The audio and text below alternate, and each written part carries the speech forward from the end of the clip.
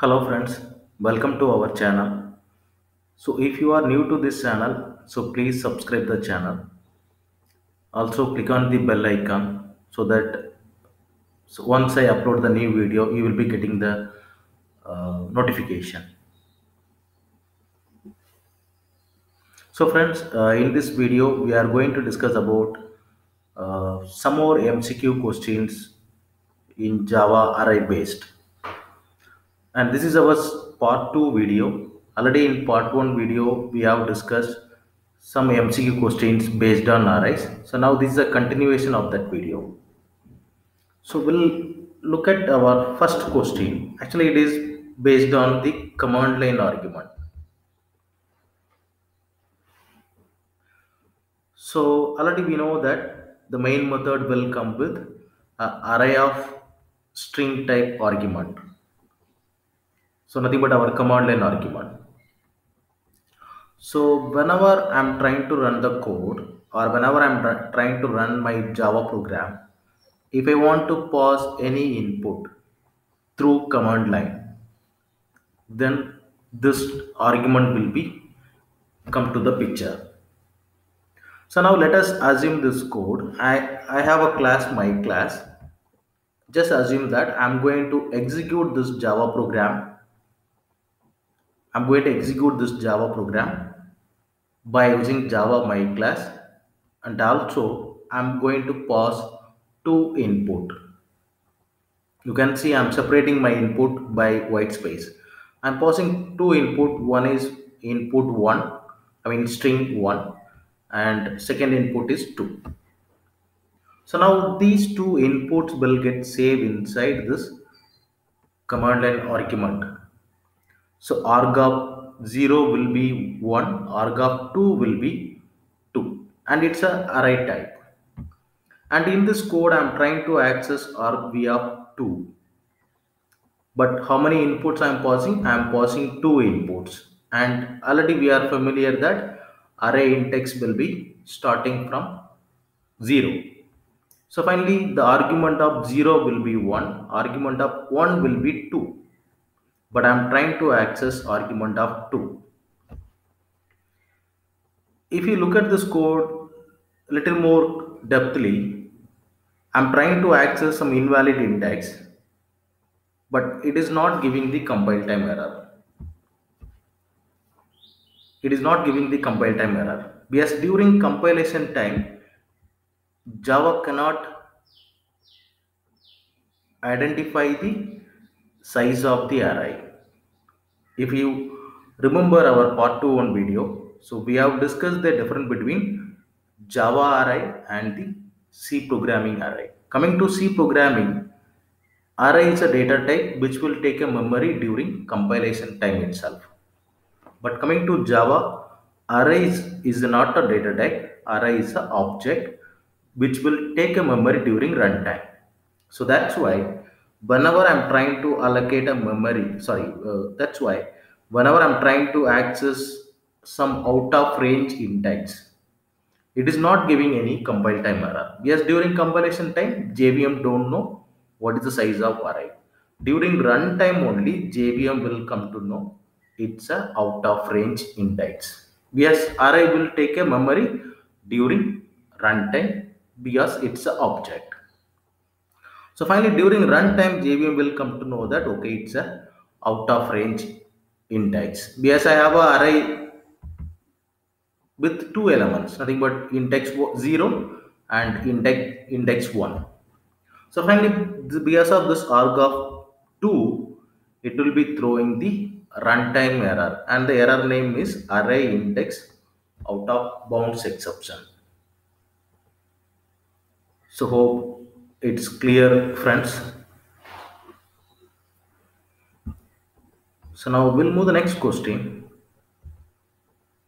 So now coming to this question, maybe we need to concentrate on some calculation part. In our previous video itself, we have discussed what is post increment and what is pre increment. In one of the MCQ question, we have discussed about this one. So pre-increment means first it will get increment and then it will get assigned. But post increment means, after variable, if I have a increment, nothing but post increment means first it will get assigned and then it will be incrementing. So let's keep that in our mind. So now coming to this program, I have a array and I'm allocating a array memory by using new keyword, and the size I'm specifying is 10. During runtime, it will create my array with 10 size. Since I have not initialized any values, it is going to take the default value of my array type, nothing but 0. Yes, the default value of integer is 0. So finally, all the 10 elements is going to be 0 in the first line.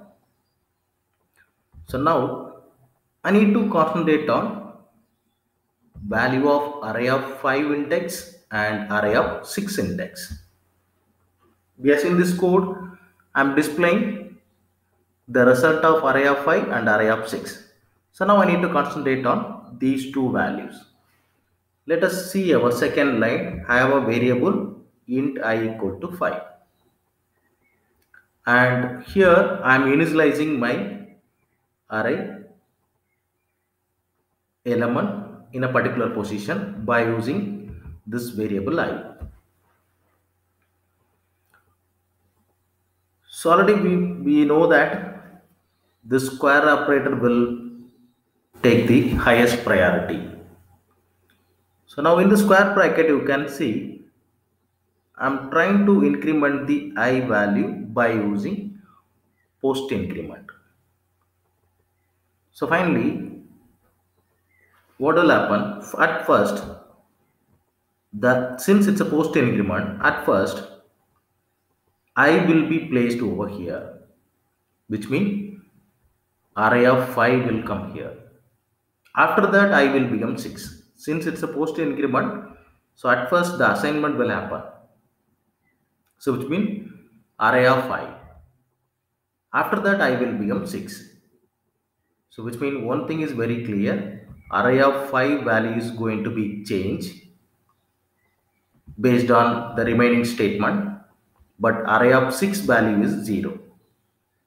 Because here we are changing the value of array of 5 because of post increment.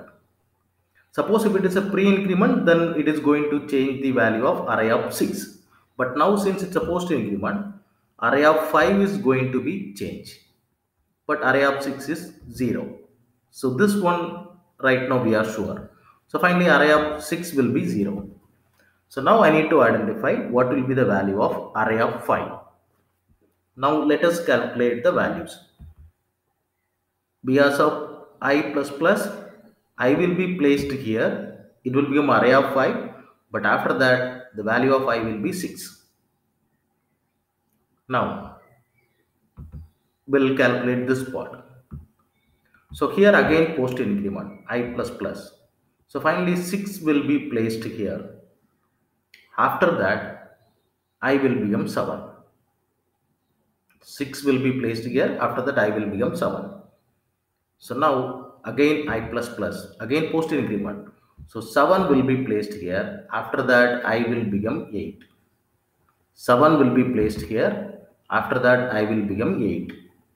So finally, what will be the value of array of 5? So that is 6 plus 7. Nothing but that. So finally, option A is the right answer. So hope it's clear, friends. So now we'll move the next question.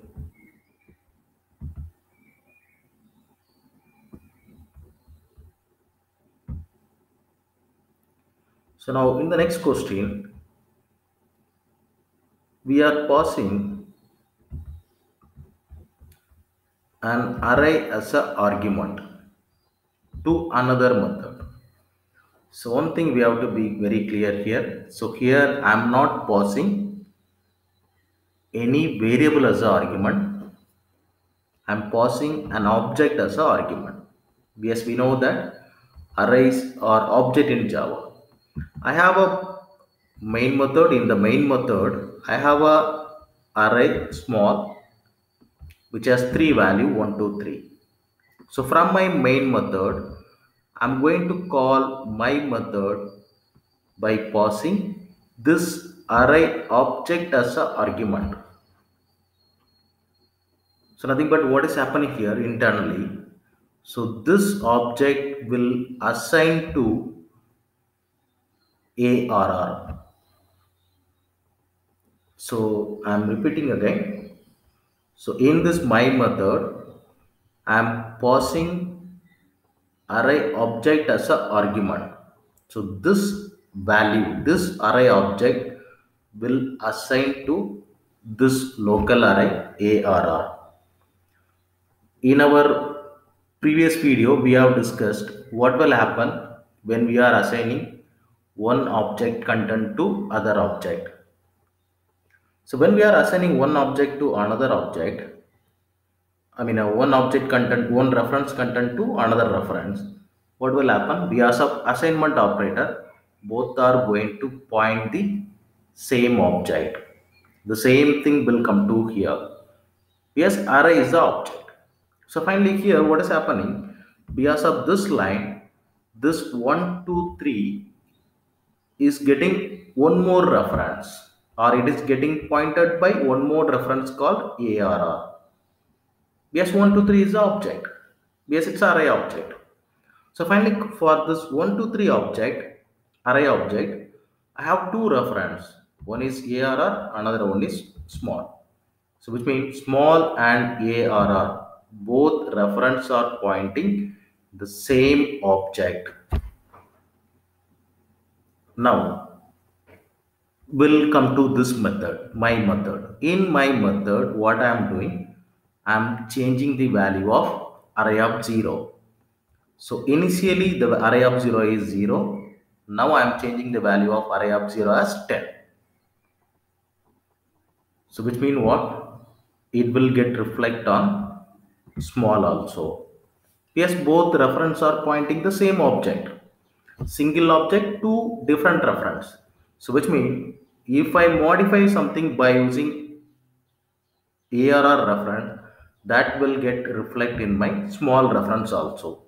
Yes, both are pointing the same object. So now I hope easily you can predict the output. So now I'm trying to display the value of small of 0. Earlier it was 1, but now because of this assignment it become 10. So finally for this particular code, output will be 10. Option C is the correct answer. So hope it's clear, friends. So now we'll go to the next question.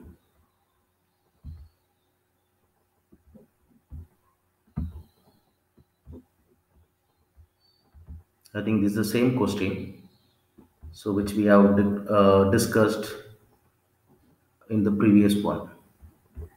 So the 13-0 is the answer. I think it's a repeated question. Okay, friends. So thanks for watching this video. So friends, if you like this video, so please subscribe and click on the bell symbol so that you will be getting the notification as soon as I upload the new video. Also, you can share it with your friends. So in our next video, so we will be discussing about some MCQ questions in Java inheritance.